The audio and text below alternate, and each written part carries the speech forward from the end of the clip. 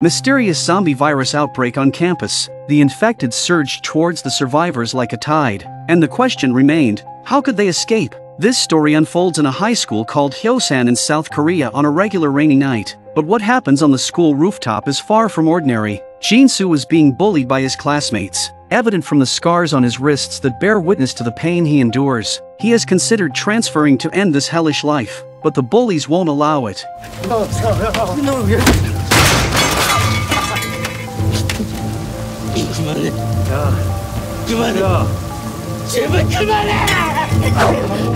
At that moment, Jin-soo, who was being stepped on the ground, suddenly had blue veins popping on his face. He pushed away his classmate and stood up.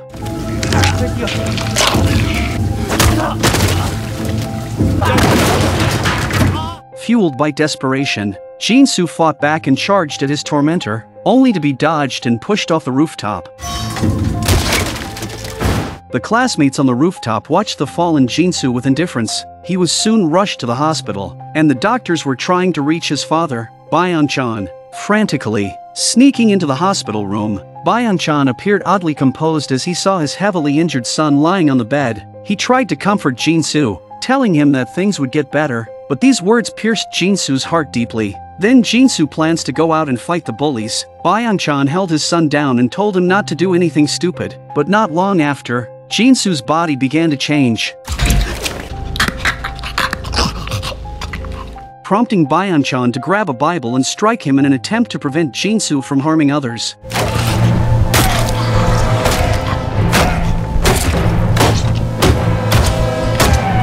After Jin-soo doesn't move a muscle, Byung-chan sneaks him into a box, intending to take him away before figuring out what to do next. Byeon-chan fell down on the way and Jin-soo's arm was exposed in the suitcase. He tried to put his arm back in the suitcase but was grabbed by a hand.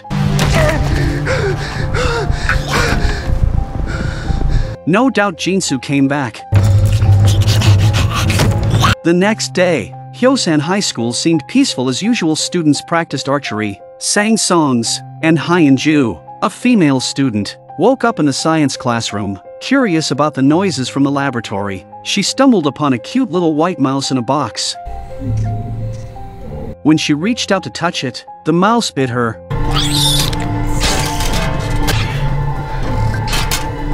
Feeling ominous, Hyun-ju attempted to leave but was blocked by Byeon-chan, the school's science teacher. He noticed the bite on her hand and pulled her back into the laboratory. There have been some bad rumors at school in the last few days. The science teacher didn't come to class for a few days because his son had disappeared. And when he came back, he smelled bad, like a rotting corpse. 냄새는 다 아는데 그 냄새만 모르는 거야. 한 번도 안 맡아본 냄새니까 그게 시체 썩는 냄새지. And he became very strange. Sometimes he suddenly ran out of the room in the middle of a lesson. This has never happened before. During the night, security guards patrolled the school.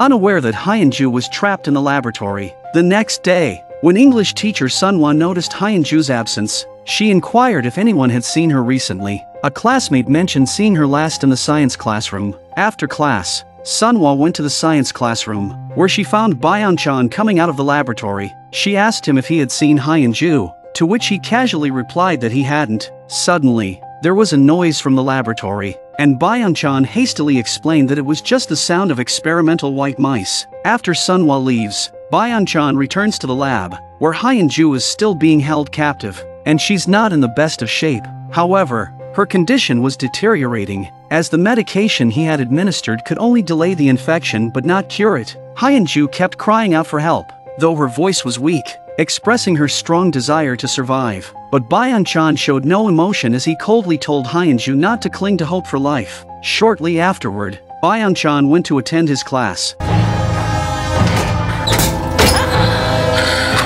In the laboratory, Hyun-ju's mutation worsened, and she managed to break free from her restraints. In a disoriented state, she stumbled back into the classroom, terrifying her classmates with her appearance. Sunwon braced Hyun-ju and asked her what happened. Hyun-ju weakly revealed that Byeon-chan had imprisoned her in the laboratory. Soo-hyuk immediately carried Hyun-ju to the school clinic, and classmates An-jo and Isaac rushed to help. the school doctor took Hyunju's temperature and found it was only 29.7 degrees, so he called an ambulance, but strangely, Hyunju keeps complaining that she feels hot even though her body temperature is low.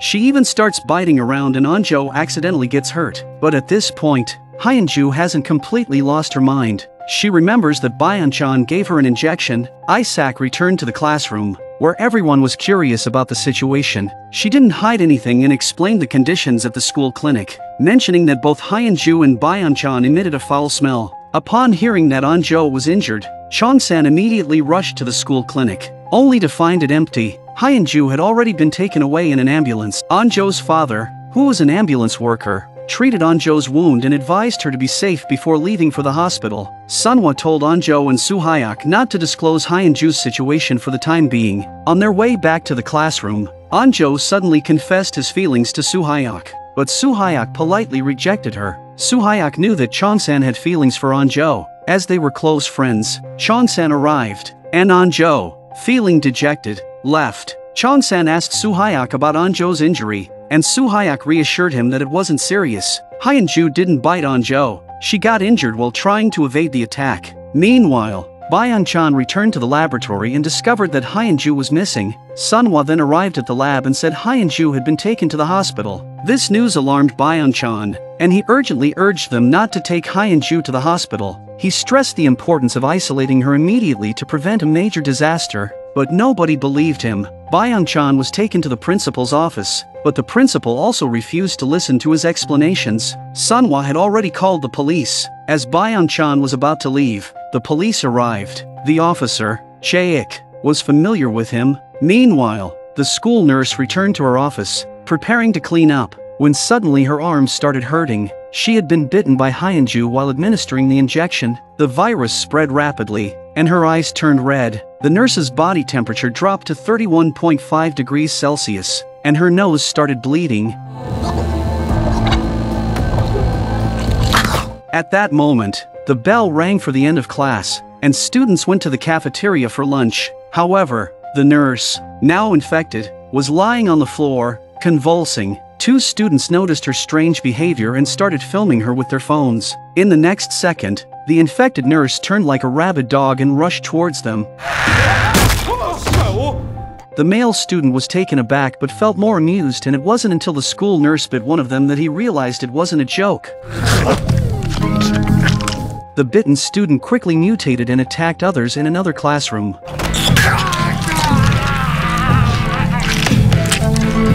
Simultaneously, the rooftop witnessed a different scene. Eun-ji was humiliated after GWI-nam bullied her and took inappropriate videos. Feeling utterly hopeless, she contemplated suicide. At this critical moment, a male student tried to persuade Eun-ji, promising to make GWI-nam delete the videos. Although she sensed the boy's affection for her, Eun-ji couldn't stand being with someone associated with GWI-nam's bullying. She requested the boy to stay away from her even after her death, hoping not to meet him again in her next life. Just as Eun-ji turned to jump, someone else jumped ahead of her.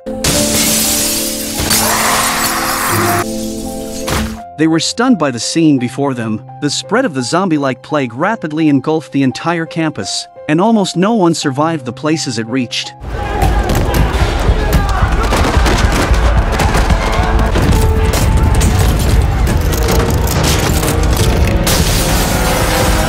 Sunhwa is about to go up to his classmate to reprimand him, and frightened by the student's appearance, Sunhwa rushes to run away desperately. The disaster came too quickly, leaving no time for preparation.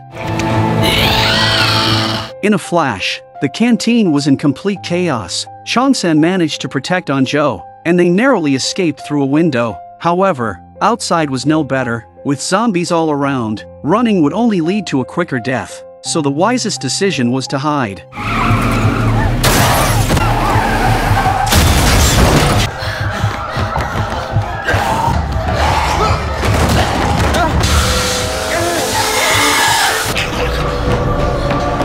Chong-san, Anjo, and their classmates returned to the classroom, where a few other students had sought refuge. Immediately after Dae-soo came to take refuge, Soo-hyuk and Namare also climbed in through the window.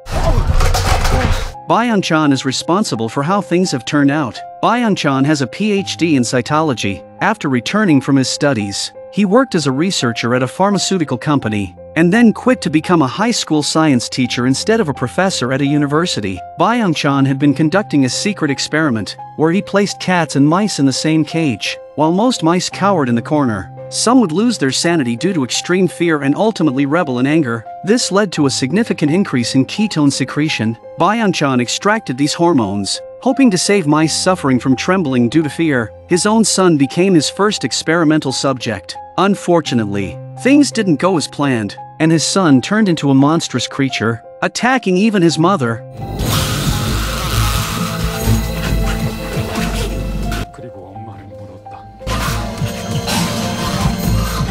Simultaneously, Hyun-ju, who had been taken to the hospital for examination, suddenly regained consciousness, her body folding in a bizarre way.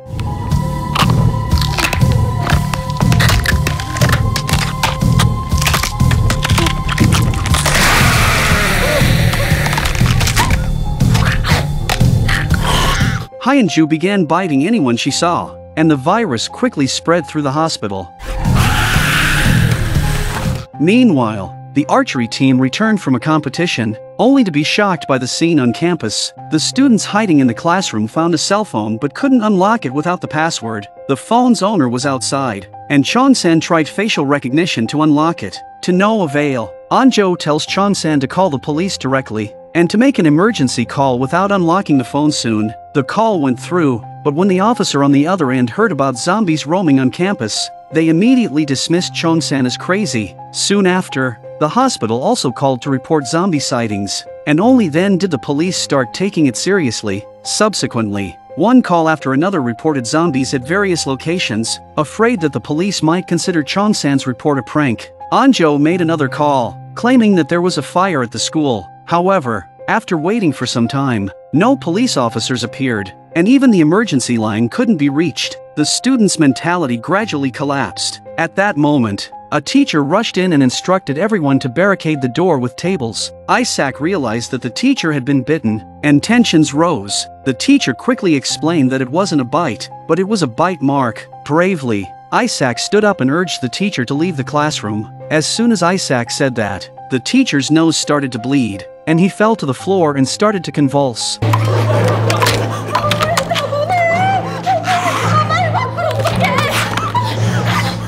A few moments later, the teacher bites a female student. Everyone quickly joined forces to deal with the teacher. However, at this moment, the bitten female classmate also started to mutate.